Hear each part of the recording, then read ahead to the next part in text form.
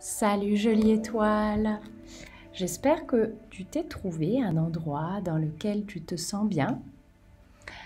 Parce que tu sais, c'est tellement plus agréable quand on peut se laisser porter par une histoire, porter par le son de ma voix aussi, pour t'aider à vivre un moment de rêve, rien que pour toi. Alors pour ça, il te faut non seulement rester concentré à ce que je te raconte, mais aussi déjà sentir si ton corps se sent bien. Alors pour savoir si ton corps se sent bien, eh bien il faut utiliser ton esprit, tu es d'accord? Ton esprit est capable de visiter ton corps et d'en faire un ami qui se relaxe et qui se détend. Alors, je me demande si tu es capable de sentir la présence de tes petites mains posées juste là. Oui, c'est très bien. Est-ce que tes mains, elles ont des doigts? Oh oui, j'imagine bien qu'elles ont des doigts, ces petites mains. Est-ce que tes doigts se reposent? Je pense qu'ils ont bien envie de se détendre, ces petits doigts qui peut-être doivent tenir beaucoup de choses pendant une journée, tu es d'accord? Ils doivent écrire, parfois dessiner, quelquefois ils s'amusent. Et pour eux, c'est un moment particulier, un moment spécial pour se détendre. Parce que, vois-tu, nous allons partir dans l'aventure du légendaire Monsieur Talonnette. Quel drôle de nom, tu me diras. On a presque envie de rire quand on dit Monsieur Talonnette. Mais avant qu'on découvre cette merveilleuse histoire du légendaire Monsieur Talonnette, je voudrais que tu laisses ton petit corps se détendre encore plus. Comme si tu étais installé sur un nuage. Imagine ça. Si tu étais installé sur un nuage, est-ce que ton corps pourrait alors se laisser un peu comme enfoncer dedans, se relaxer? Et tu vois, pendant que tu te relaxes et que tes oreilles, tes deux oreilles, parce que la gauche est aussi attentive que la droite, sont concentrées à écouter ma voix, eh bien en même temps, tu es d'accord avec moi, tu respires. Et ça se fait tout seul. Et tu n'as même pas besoin de changer ta respiration, non, elle est naturelle. Elle a un rythme, tu es d'accord. Ça bouge quand on respire, ça se soulève, ça se relâche. Il y a l'air qui vient chatouiller ton petit nez. Il vient traverser tes narines. Et quand il vient traverser tes narines, peut-être qu'il a une température et tu peux le ressentir chaque fois que tu respires. Alors toi, tu es assez incroyable et fort et forte pour te concentrer à ma voix, pour sentir l'air qui traverse ton nez. Mais en même temps, je me demande si tu es assez extraordinaire pour être capable de sentir ton dos. Et ton dos, est-ce qu'il est content? Est-ce que tu sens qu'il est reposé juste là, contre ce nuage imaginaire? Ce nuage imaginaire pourrait même comme souffler en douceur sur ton dos, caresser en douceur tout ce dos, afin qu'il se détende et qu'il se repose. Et il y a aussi ton visage, il y a tes yeux. Tu sais, les histoires, je me demande si elles sont différentes quand on ferme les yeux. Est-ce qu'on entend Tu crois qu'on entend mieux quand on ferme les yeux? Est-ce qu'on entend différemment? Je me demande s'il y a d'autres sons que celui de ma voix dans la pièce dans laquelle tu es. Ou est-ce que c'est plutôt silencieux? Est-ce que tes doudous se reposent eux aussi? Et comment c'est dans ce lieu? Est-ce que c'est calme et tranquille? Est-ce qu'il y a un petit bruit quelque part? Toi, tu sais rester attentif, curieux, curieuse à tout ce qu'il y a autour de toi. Avec les oreilles ouvertes, des fois on peut avoir les yeux fermés ou même les yeux ouverts, c'est égal. Des fois tu peux même fermer les yeux pour écouter ma voix encore mieux et puis réouvrir les yeux pour écouter s'il y a une différence. Puis maintenant, tu vas prendre une grande inspiration par le nez et souffler tout doucement par la bouche comme si tu soufflais sur une bougie, tout doucement. Encore une fois, tu vas prendre une profonde inspiration par le nez et souffler tout doucement par la bouche pour te détendre et te relâcher. Et puis, j'aimerais que tu le fasses encore une dernière fois. Une profonde inspiration par ton nez et un souffle tout doux par la bouche pour te reposer, pour souffler toutes tes tensions. On laisse tout se lâcher, se détendre, c'est très bien. Alors voici venir l'histoire de ce fameux Monsieur Talonnette. Pourquoi crois-tu qu'on l'appelle Monsieur Talonnette? Quel drôle de nom, me diras-tu, je le sais. Monsieur Talonnette porte en fait des chaussures avec des talons carrés parce qu'il est très petit, ce monsieur. Il est très petit et il a une moustache comme Super Mario. Une moustache brun foncé. Et ses talons lui donnent l'impression d'être un petit peu plus grand. Et ses chaussures brillent. Elles sont brillantes parce qu'il en prend très soin.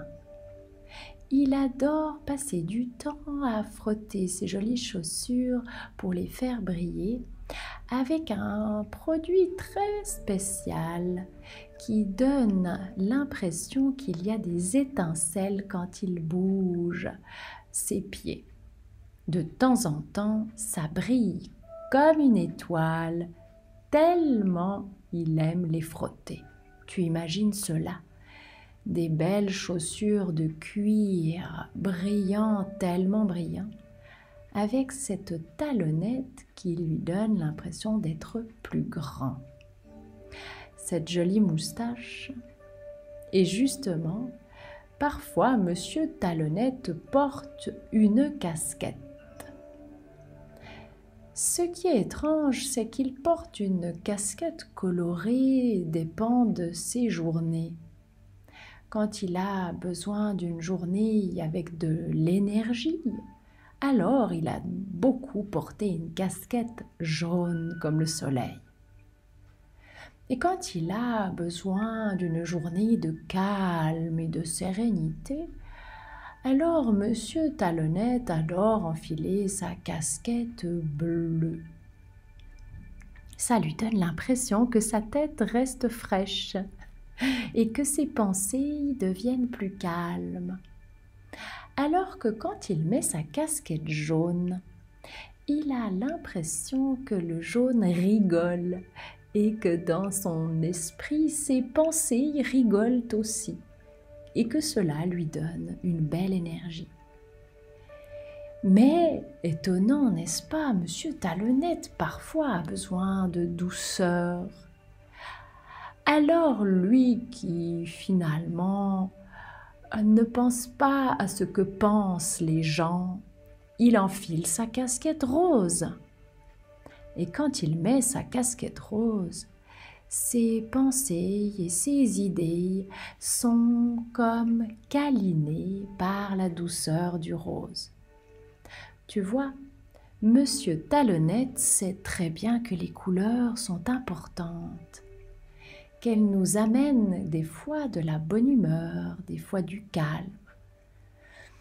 Et puis quand il a besoin de retrouver un côté tranquille, un côté tout à fait serein, tout à fait bien, il a aussi une autre couleur qu'il apprécie beaucoup. C'est sa fameuse casquette verte. Alors là, il se sent comme dans une forêt, comme le mouvement des branches dans le vent. Ses pensées se laissent bercer. Quand il met sa casquette verte, Monsieur Talonnette se sent content et bien. Mais il a une particularité. Vois-tu, Monsieur Talonnette fait partie d'une troupe de spectacle. Il adore ça. Il aime être sur scène. Son plus grand plaisir, c'est, écoute-moi attentivement, c'est de placer sous ses talons une plaque de métal d'un côté et de l'autre, ce qui fait que lorsqu'il vient sur scène, ses chaussures font un bruit clac, clac, clac, clac, tu sais, comme les claquettes.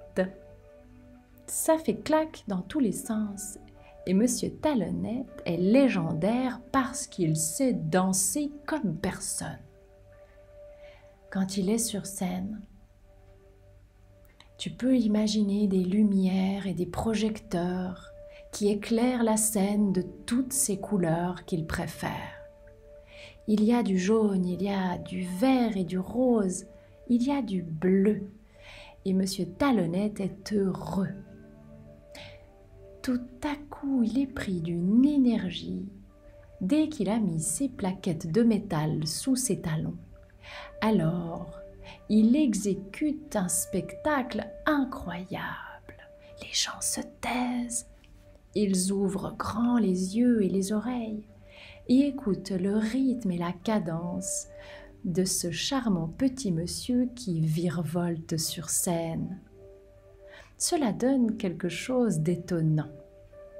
Et Monsieur Talonnette sourit tout le long, parce qu'il adore bouger, il adore danser, et il adore le bruit des claquettes quand il fait ses petits pas sur scène, de droite et de gauche et d'avant en arrière.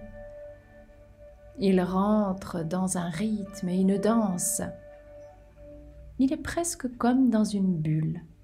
Il ne se soucie plus de personne. Il donne simplement cet amour et cette passion avec brio, avec un côté extraordinaire.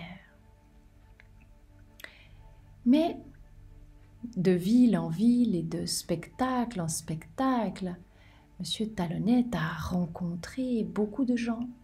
Parce que vois-tu, après chaque spectacle, il y a toujours des personnes qui rêvent de le rencontrer, de savoir quel est son secret. Parce que Monsieur Talonnette a un secret qu'il ne révèle jamais. Et alors, toutes ces personnes qui viennent le trouver après ce spectacle, boire un thé froid ensemble et discuter, l'interrogent. Discrètement, ils lui disent « Monsieur Talonnette, pouvez-vous nous donner le secret de cette joie illimitée, de cette danse incroyable que vous nous offrez chaque fois à vos spectacles ?» Et selon la casquette qu'il a enfilée, on voit tout juste le sourire de Monsieur Talonnette se dessiner. Il sourit car il est le seul à connaître ce secret. Peut-être que toi aussi tu aimerais le connaître, j'imagine. Peut-être que pendant l'histoire, Monsieur Talonnette sera d'accord de te transmettre son secret. Pour l'instant, il faut remonter en arrière, il y a fort longtemps. C'était il y a très longtemps. Quand il était un jeune enfant, il habitait dans un village avec bien quelques habitants et plusieurs enfants passaient le temps à jouer ensemble. Ils faisaient des jeux, ils faisaient du bruit, ils criaient parfois aussi. Et Monsieur Talonnette n'avait envie que d'une chose à ce moment-là, lorsqu'il était enfant. Nous l'appelions pas Monsieur Talonnette, non, non. Monsieur Talonnette s'appelle en fait Gaspard. Et Gaspard, quand il était enfant, ne voulait qu'une seule chose, c'est être accepté par les autres. Mais déjà tout petit, il avait cette envie de toujours bouger. Pour cela, il était différent. Il bougeait déjà beaucoup et il adorait danser. Tu vois, on dirait presque qu'il est né avec ça dans son sang, avec ça dans son cœur, comme si il avait toujours aimé danser. Sauf qu'à l'école, à la cour de récréation, lorsque ses pas venaient s'entremêler et qu'il exécutait des chorégraphies, les autres enfants se moquaient de lui, parce qu'il était différent. Il riait aux éclats de rire. Alors,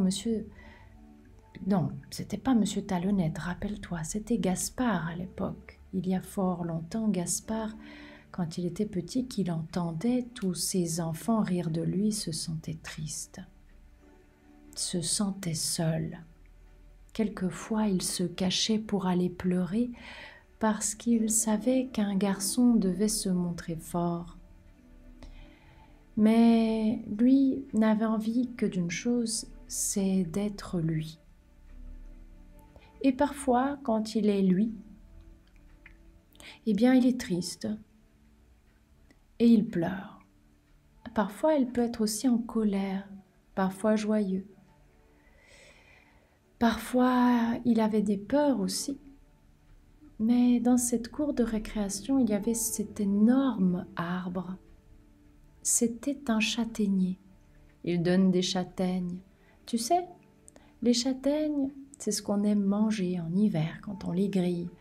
C'est aussi cette purée de châtaignes que l'on mange quelquefois. C'est bon ça, hein? Et les châtaigniers, ce sont des grands arbres. Et dans cette cour de récré, lorsque ses copains se moquaient, il allait se cacher derrière l'arbre, poser discrètement sa tête contre son tronc et laisser discrètement ses larmes couler. Et parfois, son esprit le tourmentait et l'empêchait d'être content parce que des pensées venaient.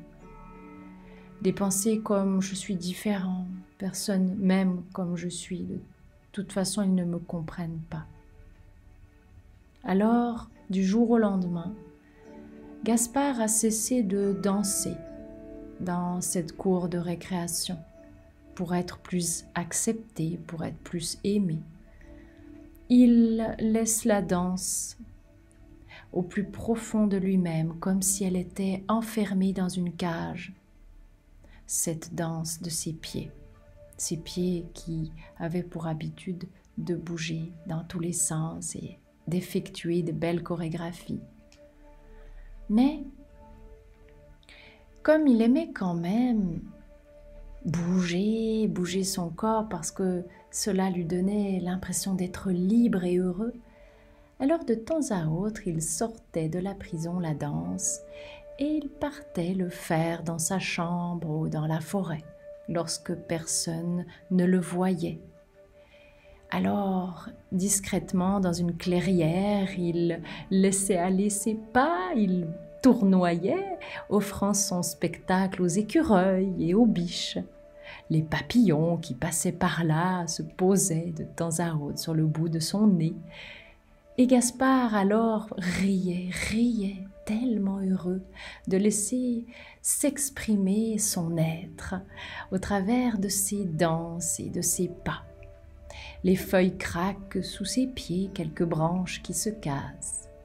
Mais surtout, les animaux entendaient ses rires, sa joie d'être lui, juste lui. Puis à l'école, lorsque le lendemain venait, le matin, il savait qu'il enfermait la danse au plus profond de lui pour être accepté par les autres et faire comme tout le monde faisait. Cela a duré plusieurs années parce que plus Gaspard grandissait, plus il fallait être comme les autres. Jusqu'à ce qu'à la fin de ses scolarités, il trouve enfin un travail de cuisinier.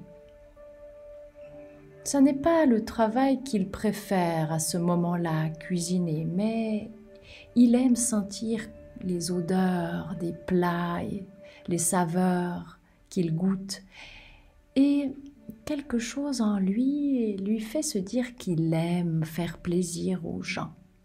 Cela lui fait du bien d'offrir ses talents. Pendant des années, Gaspard offrait ce talent de cuisinier. Avec cette satisfaction de regarder ces gens manger tranquillement, apprécier les couleurs et les saveurs qu'ils savaient marier ensemble. Cela donnait de jolies couleurs dans l'assiette. Et toutes ces personnes qui aiment se faire du bien en mangeant toutes ces belles couleurs, Gaspard savait déjà que le vert, le jaune, que l'orange et le bleu, que le blanc et le rose, que toutes ces couleurs font partie de la nature et que lorsqu'on les mange, on se sent mieux. Quand on mange du vert, on est heureux. Quand on mange du rose, on est ravi, on a de la douceur. Et quand on mange du jaune, on a de l'énergie. Alors il faisait des desserts à la banane ou au citron. Il faisait des desserts avec d'autres couleurs et des assiettes avec de la courge ou de la courgette, des épinards, des brocolis et toutes ces jolies couleurs qui font du bien à ce corps qui sourit. Parce que chaque couleur apporte quelque chose de précieux et d'important. Gaspard le savait. Mais le temps passe et passe et passe, et pourtant ses pieds lui rappellent constamment qu'ils n'ont envie que d'une chose, c'est de bouger. Alors un jour qu'il marche tranquillement dans une rue paisible, où les terrasses, les gens discutent et boivent un café, ça sent bon, ça sent des odeurs, de la boulangerie, le pain. Et il continue de marcher et tombe sur une affiche. Une affiche devant cette grande salle de spectacle où chaque semaine, les gens de cette petite ville prenaient le temps d'aller apprécier un spectacle. Et cette fois-ci, il prend le temps de lire cette affiche qui l'intrigue. Il est curieux, Gaspard. Sur cette affiche est inscrit « Nous recherchons un danseur pour animer cet orchestre que nous avons à disposition afin d'offrir un spectacle de rêve à ces passionnés qui viennent nous regarder. » Gaspard a les yeux qui brillent. Il se dit « C'est l'occasion de montrer mes talents au monde, enfin !» Alors il court à la maison écrire la plus belle lettre, sa plus belle plume et ses plus beaux mots pour annoncer que c'est un passionné qui adore danser et qu'il aimerait offrir ses talents au monde. Il part à la poste d'un pas pressé Il colle ce timbre de sa langue humide posé sur l'enveloppe et il envoie sa lettre. Fermant les yeux, il tient ses mains devant lui comme une prière et il dit « Merci à toi, ô l'univers. Merci pour cette place de rêve. Merci pour cette place de rêve. J'ai vraiment envie de montrer mes talents. » Pendant plusieurs jours, Gaspard prie. Gaspard prie de tout son cœur et de toute son âme. Il remercie chaque jour l'univers pour cette place extraordinaire. Puis un jour, le facteur passe. Monsieur Talonnette, Gaspard plutôt, retient son souffle. Gaspard retient tout son souffle. Ah! Il prend la lettre dans ses deux mains qui tremblent un peu parce qu'il ne sait pas quelle est la réponse. Il attend un instant. Il ne bouge pas, il regarde la lettre. Il voit que cela vient de la salle de spectacle. Il prend une grande inspiration par le nez. Il souffle un peu pour se calmer et il ouvre la lettre. Il la déplie lentement dans ce bruit de papier et il lit attentivement. Nous sommes ravis de répondre positivement à votre demande et vous demandons expressément de vous présenter mercredi prochain à 9h tapante afin de nous présenter votre talent. Gaspard saute en l'air de joie. Il saute en l'air et il crie « Youpi !» Il est aux anges, il se réjouit. Les journées y ont paru aussi longues que tellement longues, jusqu'à ce fameux mercredi prochain. Il est l'heure, c'est le jour. Gaspard enfile sa plus belle casquette.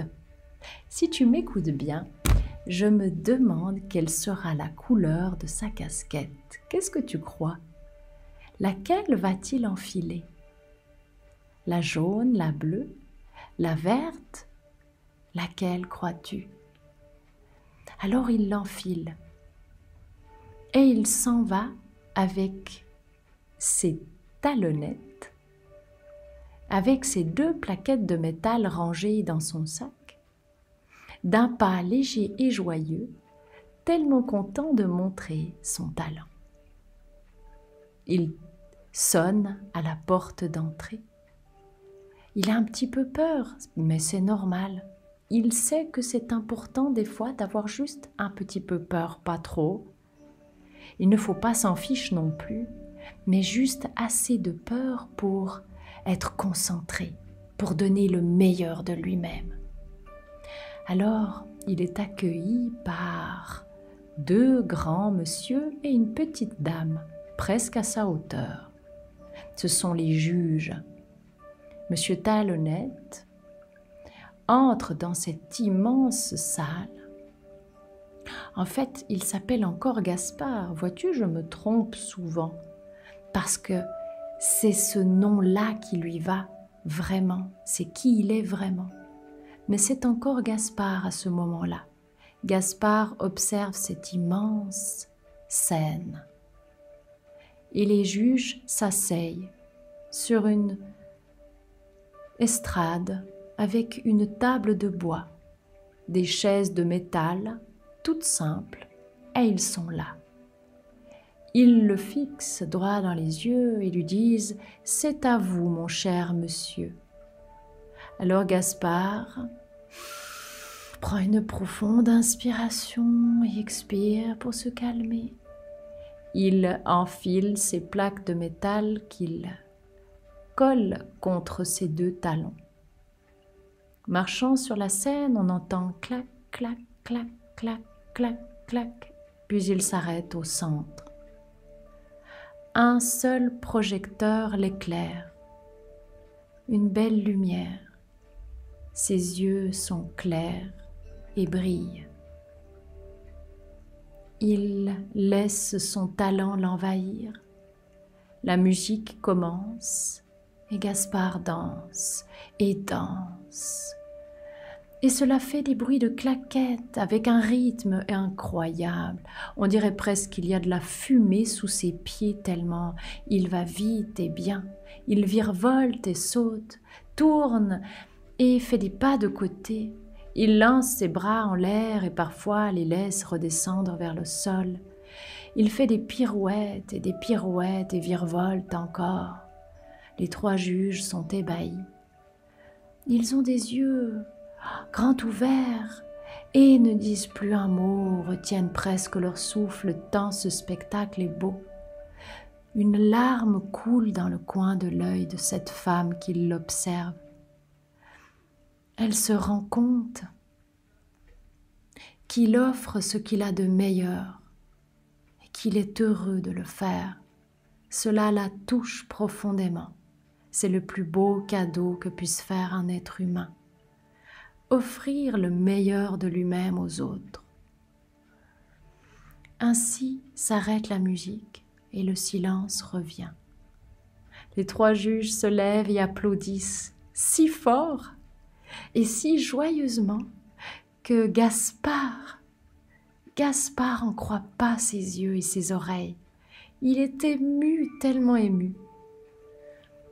Lui aussi a une petite larme qui coule dans le coin de l'œil, car il a enfin trouvé sa voie et son chemin. Il est engagé dans cette troupe et c'est ainsi qu'il devient ce légendaire Monsieur Talonnette. Ce nom ne le quittera plus, car toute sa vie, il va offrir au monde et aux gens ses pas de danse et ses élans, sa vie et sa joie pour exprimer son talent. Monsieur Talonnette reste à jamais gravé dans la mémoire de qui a eu la chance de le voir en spectacle. Et ce soir-là, c'est le dernier. Après toute une vie de danse, Monsieur Talonnette sait qu'il est temps de se reposer. Alors je te laisse imaginer dans ton esprit comment tu vas l'imaginer, danser et virevolter. Et lorsque la musique s'arrête, le silence, pendant un instant, se fait. C'est le dernier soir, c'est le dernier spectacle. Alors la foule se soulève et les gens applaudissent si fort que cela résonne dans toute cette immense salle. Des fleurs sont lancées, des cris sont poussés. Les gens sont reconnaissants de connaître ces personnes qui offrent la beauté et l'amour de leur talent. Ce soir-là, Monsieur Talonnette fera de beaux rêves merveilleux avant de poursuivre sa vie vers un changement agréable, car c'est plaisant aussi de vivre d'autres choses et d'exprimer son talent différemment. Peut-être que toi seul tu sauras quel sera le prochain talent de ce Monsieur Talonnette devenu vieux aujourd'hui, mais un vieux qui a encore de l'énergie. Et je ne sais pas ce que tu vas imaginer de lui, mais je te fais confiance, car dans ta mémoire et ton imagination, il y a un Monsieur Talonnette qui va vivre à jamais en toi, pour te donner le meilleur de toi. Et je te souhaite alors une belle suite et une belle continuation dans ta vie remplie d'aventures et de joie, remplie de changements agréables et de mouvements.